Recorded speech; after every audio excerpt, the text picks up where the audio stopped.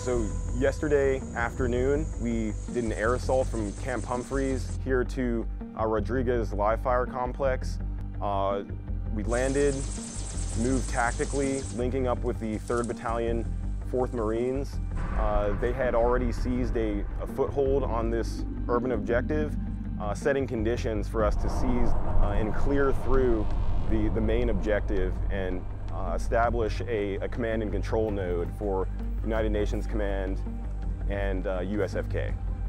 What we are doing is we are testing our capabilities and establishing more flexibility in our ability to satisfy that mission. We can move by ground, but also by air.